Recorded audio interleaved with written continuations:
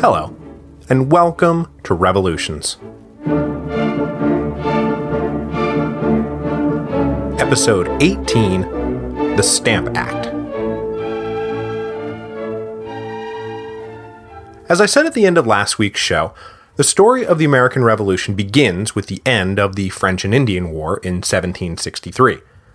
Now that does not mean that it was all downhill from there, and there were a number of different points along the way that everyone could have safely peeled off. But in the end, it was British imperial policy after the war, and the escalating cycles of American resistance they provoked, that were the ground from which the revolution sprang. So, though nothing is inevitable, the road to independence clearly begins in 1763.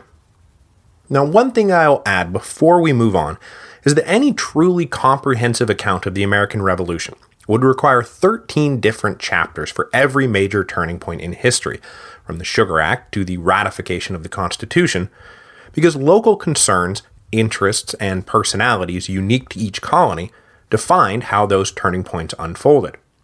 But unfortunately, we don't really have the time to provide that kind of comprehensiveness, so for the most part, we'll be following the leading edge of radicalism, or the most influential supporters of that radicalism, which means that we'll be talking an awful lot about events in Massachusetts and Virginia and Pennsylvania, and much less about Connecticut and Delaware and North Carolina. But let me state unequivocally that the revolution was provoked, debated, and waged in every colony, and I would hate for anyone to walk away thinking that my silence on, let's say, events in Maryland means that nothing was going on in Maryland. Things were going on in Maryland. Things were going on all over the place. But we have to pick and choose our battles.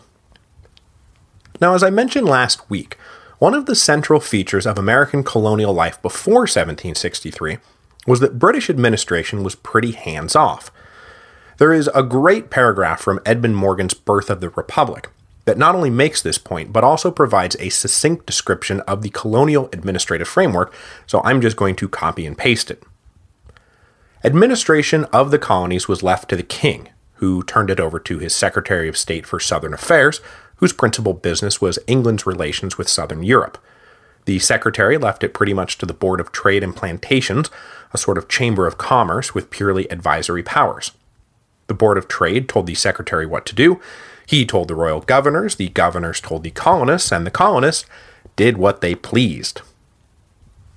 The point here is that whatever direct control the British ministry had tried to wield in the colonies was usually stymied by the skimpy imperial apparatus actually on the scene in North America.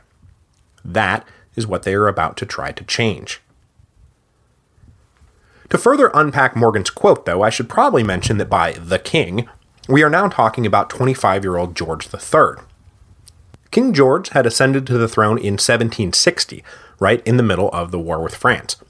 He was the third Hanoverian king, a dynasty that had been imported from Germany in 1714 after Parliament declared that no Roman Catholic could ascend to the throne. During the first few years of his reign, the young king's ministry was dominated by his old Scottish tutor Lord Bute.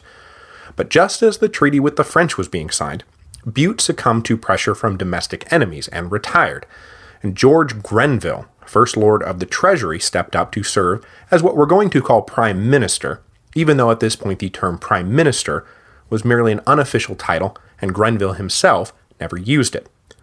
But English historians seem content to recognize the office, starting with Sir Robert Walpole back in the 1720s, and so for convenience sake I'm going to use the term to describe the run of Prime Ministers, who will rise and fall over the next decade as Britain struggles to make sense of its colonial policy. The problems facing Grenville in North America as he took office in April 1763 were threefold. How to ensure the security of Britain's holdings, how to manage and/or contain the colonials' hunger for land, and then, the big one, how do we pay for everything? The question of security had been answered by Lord Bute on his way out the door, and it was decided that a line of forts stretching from Canada to Florida would be permanently garrisoned by regular troops to defend against possible Spanish encroachment from the south, unruly new French-Canadian citizens in the north, and American Indians everywhere in between. Now, this may seem a perfectly reasonable decision, but to the men and women of the 13 colonies, something rang ominous about it. For as long as anyone could remember, the French had been the main military threat to the colonies, and the ministry had never seen fit to station a standing army in North America.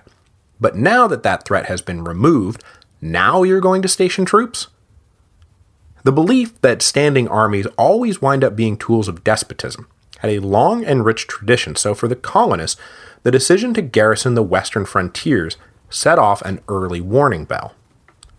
The question of land-hungry colonists was answered in part by the experience the British had with Pontiac's Uprising, a rebellion by a coalition of American Indian tribes that erupted in May 1763. Though the uprising ultimately failed, it did convince the ministry that balancing American Indian interests against American colonial interests would make for sound policy. So in October, George III issued the Proclamation Line of 1763, which basically drew a line along the Appalachian Mountains. The colonists were to stay east of the line and leave the west, including the much-coveted Ohio Valley, to the Indians. It was a nice idea, but it would turn out to be impossible to enforce in practice, and in the end did little but add to colonial frustrations with the mother country. The question of money could not, of course, be answered by the colonists alone. The cost of the recent war had been enormous, and as First Lord of the Treasury, Grenville woke up every morning staring at 122 million pounds of debt that had been accumulated by his predecessors. Grenville made no attempt to try to balance the budget on the backs of the colonists, nor did he even at this point think about trying to make the colonies fully fund colonial administration. But he did think they should chip in, especially now that the permanent troops were going to need food and supplies. So as the proclamation line was being issued, Grenville drew up step one of his new revenue plan, the Sugar Act. The Sugar Act was not really a bad idea at all.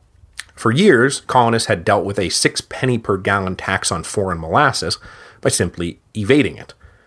The manufacture of rum was big business in America, and British supplies of molasses were not nearly enough to meet demand. Meanwhile, the customs agents in charge of enforcing the duty on molasses were underpaid, unenthusiastic, and a long way from home. So it became standard procedure to give the customs agent 1.5 pennies per gallon to look the other way as foreign molasses was offloaded. Grenville's idea was to cut the molasses duty in half to induce the colonists to return to legal channels, and thus raise more revenue. The law was passed in April 1764 by a parliament who had no idea the colonists would even look sideways at it. It was, after all, a tax cut, not a tax increase, right? But of course, the tax cut was packaged with enforcement mechanisms that no one in British North America had ever dealt with before. Corrupt and/or absentee customs inspectors were replaced by more diligent agents. Legal challenges were bumped over to admiralty courts, which worked on the basis of guilty until proven innocent. And naturally, the new law brought with it a mountain of new paperwork. The Sugar Act also had the misfortune of being launched just as a post-war economic depression was setting in.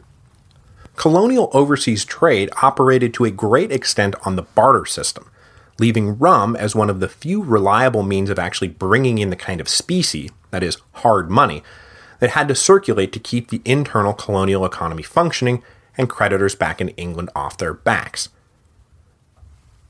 The problem of the decreasing money supply was compounded by the Currency Act of September 1764, which ended the practice of individual colonies being able to issue their own paper money. The Currency Act was driven by British merchants and creditors who worried that colonial paper, subject to no regulation or standardization, would eventually prove damaging to their investments. But what it really did was further slow an already sluggish American economy. In response to the Sugar Act, colonial merchants started getting together, comparing grievances, and sending petitions back to England asking the ministry to reconsider their decisions. Now, most of these petitions made purely economic arguments, but a few made the further point that Parliament did not really have the right to tax the colonies because the colonists were not represented in Parliament, and no Englishman was required to give up his property involuntarily. Now we should pause here a second to consider this idea of property and taxation. The thing we need to keep in mind is that jealously guarding your property from unjust taxation was not just about being greedy. Well, maybe it was a little bit about being greedy, but mostly it was about the belief that property represented more than just economic wealth. It was also the fundamental guarantee of political liberty. Where property rights existed, freedom reigned. Where property rights did not exist, tyranny reigned. This, as you'll recall, was one of the central questions that helped spark the English Civil Wars. Could Charles I simply assert his right to the property of his subjects without their consent? The answer turned out to be no. This was something Englishmen took really, really seriously, and the colonists were nothing if not proud Englishmen. But once it had been established that only Parliament could levy taxes, a hidden question lingered. A question that went to the heart of the rising tension between the colonists and the mother country. Did parliamentary control of taxation mean that literally only Parliament could levy taxes? Or was Parliament's control of taxation simply a manifestation of the broader point that you were only subject to taxes levied by a body within which you are duly represented? Because it's not like the colonists didn't pay taxes, they did. But those taxes were levied by the local colonial assembly, which represented the property interests of each colony. The problem, of course, is that Parliament and the ministry believed that this had been a practical expedient that had now run its course, and it was time for the real authority, Parliament, to step in, while the colonists believed that this was all rooted in their long-established rights as Englishmen. The divergence of opinion about who had the right to tax who in the American colonies would become the central question in the run-up to the Revolution. To wit, no taxation without representation. But if the colonists were hoping for a redress of their grievances in 1765, they were badly mistaken. Also badly mistaken was Grenville's ministry, who thought that they would be able to continue decreeing new taxes without further pushback. Both sides would be rudely awoken with the arrival of Step 2 in Grenville's revenue plan, the Stamp Act. To put it simply, the Stamp Act was a tax on paper. All paper. Paper used for contracts, customs receipts, handbills, newspapers, everything. This stamped paper would come from England and be distributed in America by a certified agent. Now, of course, a version of the Stamp Act already existed in Britain, but it was a novelty in the colonies, and one that threatened to worm its way into every aspect of life. No one would be able to avoid it. Rumors had been spreading all through 1764 that something like the Stamp Act was on the way, and when word of its passage came in the spring of 1765, the colonists were ready to fight it tooth and nail. American indignation over the Stamp Act found its first and most eloquent expression in the Virginia House of Burgesses, probably the most august of all the colonial assemblies.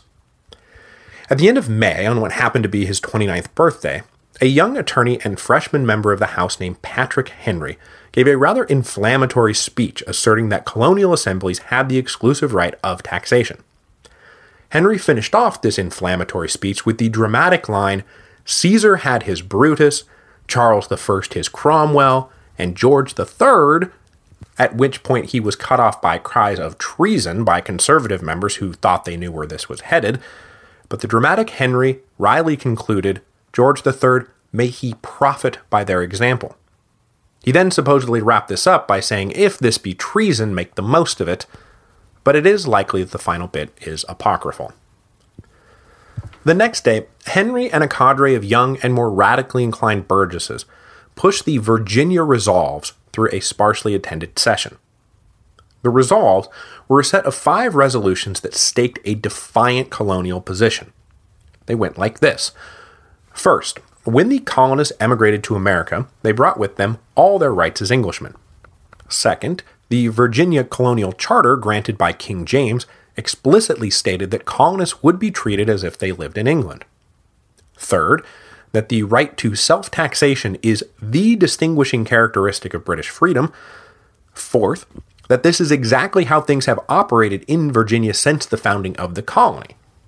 So, and I'll quote the big finale in full, "Resolved, therefore, that the General Assembly of this colony have the only and exclusive right and power to lay taxes and impositions upon the inhabitants of this colony, and that every attempt to vest such power in any person or persons whatsoever other than the General Assembly aforesaid has a manifest tendency to destroy British as well as American freedom.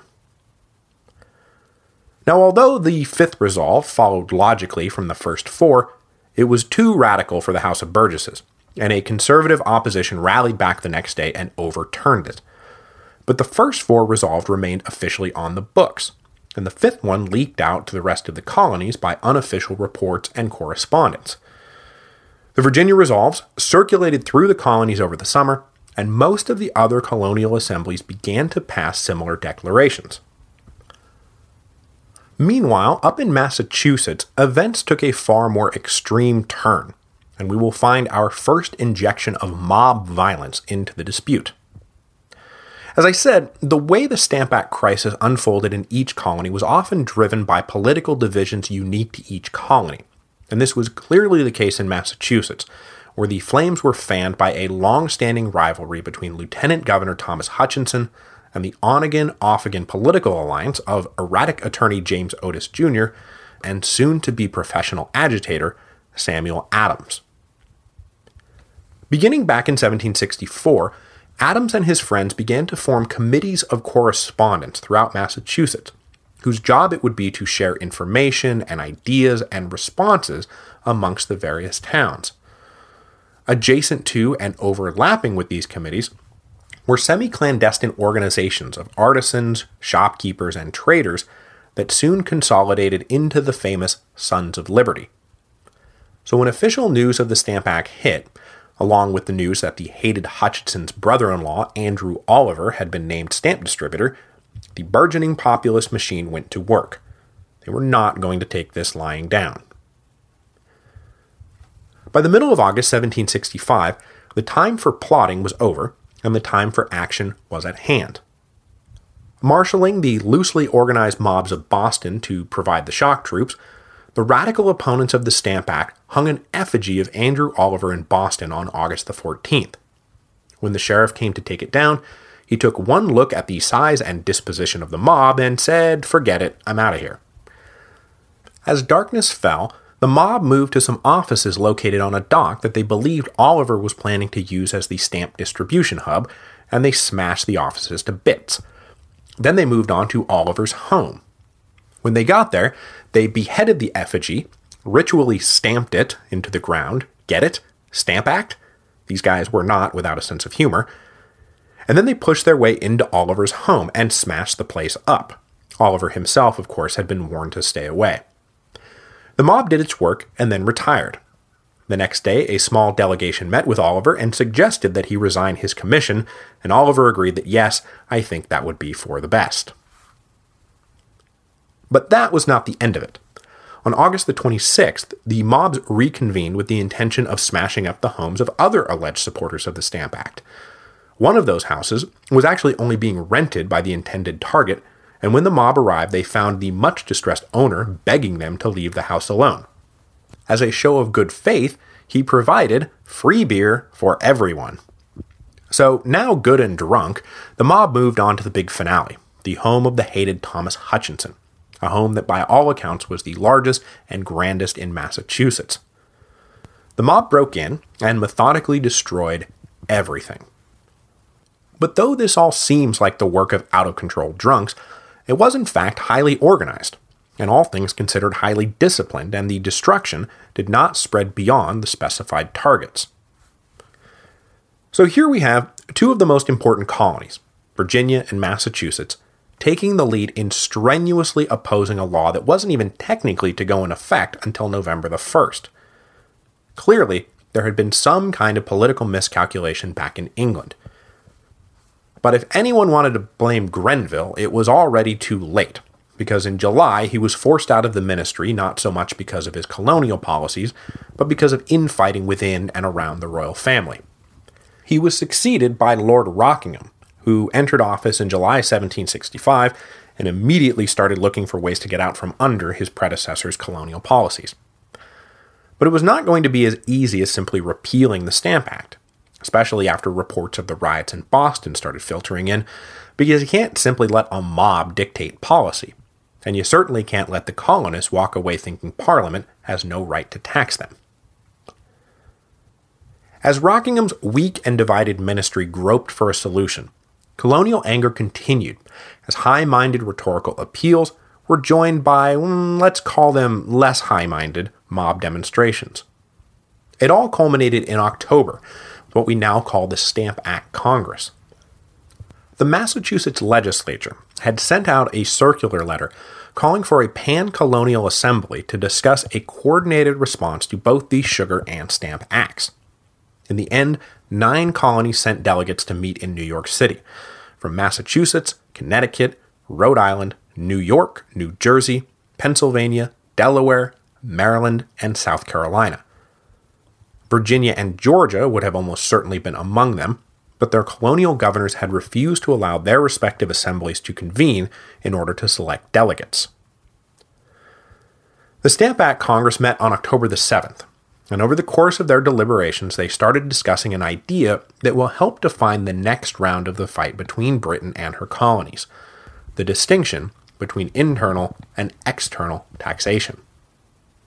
The theory was that Parliament had no right to levy direct taxes for the purposes of raising revenue. Levying those sorts of internal taxes were the sole right of the colonial assemblies. But the delegates were willing to grant that Parliament had the right to levy external taxes for the purposes of regulating trade. Both the Sugar Act and Stamp Act would be classified as internal taxes because both were explicitly designed to raise revenue, not regulate trade. This distinction was a nice formulation that would work for the present crisis, but as we will see next week when Charles Townshend devises a way to test the theory, it proved to be a distinction that no one really recognized. The Stamp Act Congress concluded by drafting a 14-point Declaration of Rights and Grievances, which opened by stating that the colonists owed Parliament all due subordination, but that they possessed the same rights as any Englishman, and that direct taxes could only be levied by the colonial assemblies. It was a remarkable bit of unity from a group of colonies that under normal circumstances would have agreed only that they disagreed about everything. The Stamp Act Congress broke up on October the 25th, 1765, just as the Stamp Act itself was about to take effect. Meanwhile, just down the street, a group of merchants in New York City got together and agreed to a limited non-importation agreement that was to endure as long as the Stamp Act was in effect. This idea soon spread to other colonies, and merchant groups in the major cities agreed not to bring in any British goods until the Stamp Act was repealed. But by this point, the non-importation movement was probably unnecessary, as the ministry was already looking for ways to get out from under the Stamp Act. But it did provide a first round of practical experience for the merchants because, as we will see down the road, non-importation will become a major component of colonial resistance. So by the time November the 1st finally came around, the Stamp Act was dead on arrival. Practically every single stamp distributor had been confronted and either resigned or agreed not to distribute the stamp paper. When Parliament reconvened in December, it was already of a mind to do away with this troublesome act, but the big question remained unanswered. How do you repeal the Stamp Act without letting the colonists think that they can avoid parliamentary control simply by throwing a collective temper tantrum? Because while most MPs agreed that the Stamp Act itself was counterproductive, they uniformly believed that Parliament had the right to run the colonies however they saw fit, and on that principle they would not be moved. As Parliament debated the question, the Americans suddenly won a powerful ally in the Commons, former Prime Minister William Pitt. Though he was on the back end of his life and career, the charismatic Pitt still had a spark, and he launched a fierce denunciation of the ministry and openly praised colonial resistance. This led to a famous exchange with George Grenville, who still sat as an MP. The incredulous Grenville asked Pitt when was it exactly that the colonists had been emancipated from parliamentary control, to which Pitt replied, "Well, when is it exactly that we made them slaves?" In the midst of this debate, Parliament called an influential American agent to testify as to the mood of his countrymen with regard to the Stamp Act, none other than Benjamin Franklin. Franklin was easily the most famous and most respected American pretty much ever, and he was basically the first colonial that Europeans took seriously. He has often been called the first American, and I sometimes like to call him the founding grandfather, as he was a generation older than the men who will become known as the founding fathers. Born in 1706, Franklin skipped out on a printing apprenticeship to an elder brother at the age of 17, started over from scratch in Philadelphia, and through wit, guile, and hard work, soon established himself as the leading printer in the city, achieving his greatest success with the annual publication of Poor Richard's Almanac, which debuted in 1733. But Franklin was merely a printer by trade. By passion, he was an intensely curious polymath who was interested in everything, a passion that eventually led him to famously dabble in electricity. He soon not only proved that lightning was in fact made of electricity, but ever driven by his practical sensibilities, he invented the lightning rod to protect houses from strikes. It was his scientific work that earned him the attention of Europe. Now, it would take 20 episodes to run through the endlessly fascinating life of the good Dr. Franklin, but for our purposes, we should skip ahead to 1757, when Pennsylvania appointed him to serve as their agent in London. At that point, Franklin moved to England and pretty much lived there continuously until the outbreak of the Revolution. By the time of the Stamp Act crisis, Franklin was also officially representing both Georgia and Massachusetts, and when he was called before Parliament, he reiterated the distinction between internal and external taxation, neatly dancing around the few probing MPs who tried to trip him up. But for the most part, his testimony was arranged by friends in Parliament, who very much wanted to ditch the Stamp Act and were looking for an excuse to do so. Through February, the debate raged on until finally a solution was hit upon. The Stamp Act would be repealed, but along with it, Parliament would issue what has become known as the Declaratory Act, which stated that Parliament had the power and authority to make laws and statutes of sufficient force and validity to bind the colonies and people of America in all cases whatsoever. In other words, we're giving in to your immediate demands, but we are not conceding the broader point. Not even a little bit. In all cases whatsoever. But though the more savvy colonial leaders could see the dangers posed by the Declaratory Act, when news hit the colonies in May that the Stamp Act had been repealed, it kicked off a wave of celebrations, bonfires, merrymaking, and heavy drinking from New Hampshire to Georgia. In the first round of the fight, the colonists had won. But that Declaratory Act clearly signaled that Parliament would soon be back for more. The fight over the Stamp Act very nearly broke the revolutionary wave a decade earlier than it finally did. The pattern of colonial assemblies issuing strong resolutions, organized mobs targeting enemies of liberty, merchants forming non-importation pacts, all culminating with a pan-colonial alliance to organize collective resistance, well, this is all going to get replayed in the 1770s. Though by that point, the British will be done backing down, and the Revolutionary War will finally break out. But that is still a ways down the road, and as I also noted, it was not at all inevitable that that Revolutionary War should break out. But next week, we will get into round 2 of the fight, as Lord of the Treasury Charles Townshend will test the proposition that the colonists did not object to taxes merely designed to regulate trade. Spoiler alert, it turns out they were just saying that.